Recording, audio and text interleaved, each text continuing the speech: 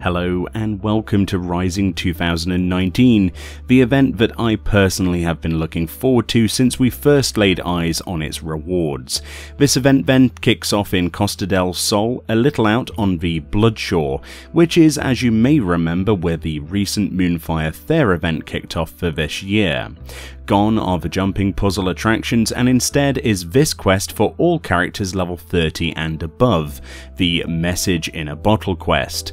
This will unlock, as you can see, the main reward from this event, which is the brave new Y'shtola minion, which looks like this, which is pretty cool, and I'll do a separate video reading the lore behind this and its interactions. Throughout a series of cutscenes then through this storyline that I won't spoil for you today, you get the chance to meet up with an old friend, let's say, and it's quite a touching series of dialogue for sure. After you finish and get your minion reward, a new repeatable quest will appear. This is where you will be able to continue to help up clearing up the shoreline from the Moonfire Fair by picking up further messages inside bottles. Every time you do a quest, they give you 10 rising tokens as a reward. These tokens can actually be exchanged literally next to the repeatable quest NPC with this rising vendor. Remember, you can hold X on PC to hide other players' titles and names, and then you'll be able to see it, which can be tricky if you're here at peak times with the amount of players doing the same, as you can see in this footage. This vendor then will allow you to get a number of items this week, including the Stormblood related patch artwork. This is 6 pieces of unique artwork incorporated into the game as housing items and indeed as posters for your wall.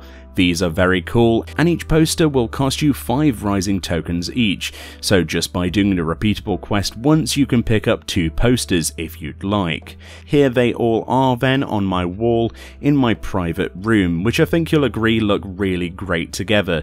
It's definitely one part of the patch cycle that I always hope gets more love each time, and the actual artwork they use to promote each one on the lodestone, in my opinion, is just frankly amazing, and it's great to finally have all of these as collectibles to remember Stormblood by.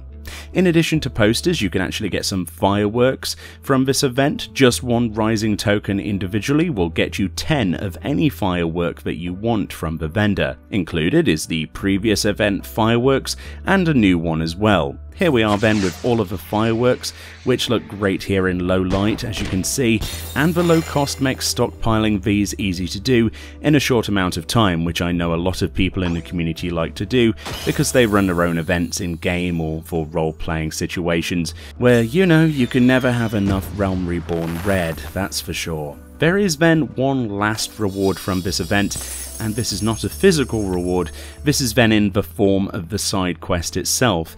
Every time then that you bring back a bottle with a message in it on this repeatable quest, you will actually get a cutscene. There are then in fact 6 small bottle messages, 7 medium and 5 large to see in total, each from a different NPC you may have met across your many ventures in the world of Eorzea, and they vary in spoilers, but apparently you will actually only see some of these messages depending on your current main storyline progression. There is one that I saw that was related to the Shadowbringers MSQ completion, for example, that you won't see unless you've completed that. I might actually do a video reading those out tomorrow for you as well, because they're quite interesting. And that's pretty much Rising 2019. What did you think personally? Do you think the minion and some posters was worth it as rewards?